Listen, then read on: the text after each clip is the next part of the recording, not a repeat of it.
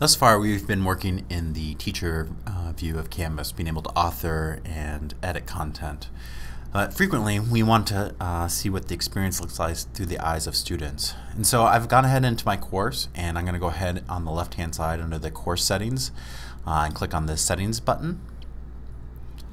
And you'll notice here that as I scroll down all the way to the right-hand side of the screen, you'll see a button called Student View.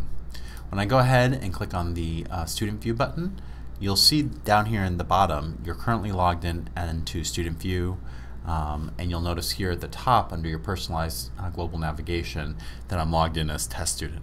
This is really helpful because I can get a sense of what this looks like from the student perspective, and as I scroll through my course page, I can click into any section and navigate the course as I'd expect students to navigate the course themselves.